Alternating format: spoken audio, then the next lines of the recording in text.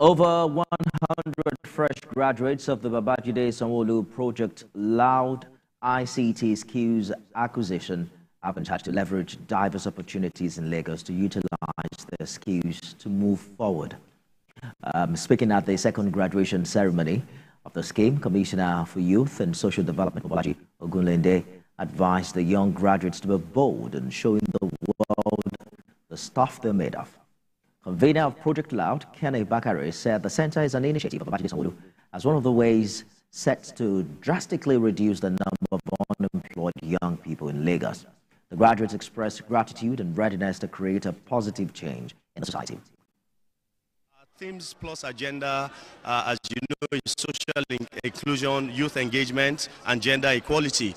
And this has been exhibited here today. Under my ministry, we're coming up with a lot of initiatives, especially in the sporting arena. The ideology behind this is to see how, we can continue to challenge our youths, get them off the streets, encourage them to stay off, these illegal substances, the case may be. The only reason why we are different is that we don't just teach them how to fish, we also teach them how to sell the fish. That is why in our center, digital marketing is compulsory for all our students.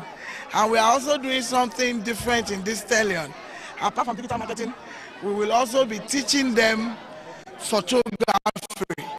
Now we can bake, and it's an easy thing to make money. We've started, make sure we did a lot of practicals in class.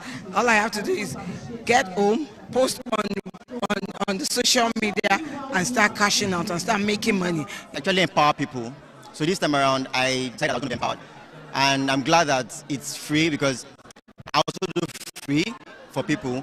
And I feel that it's just universe doing its thing. And this program itself has been very, very, very educating, informative, and empowering, because I learned a whole lot.